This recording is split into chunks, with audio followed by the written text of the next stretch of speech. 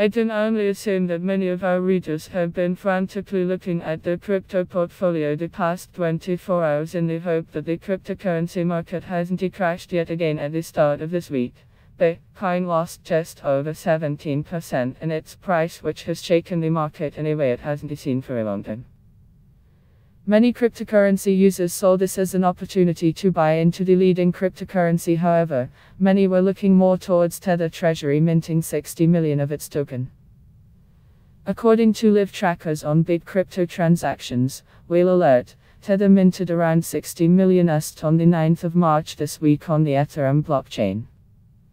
However, before any words were said on the matter, the chief technology officer of Bitfinex and Tether, Paulo Ordonho, said that it was an inventory refresh. Ordonho further went on to say, inventory replenish.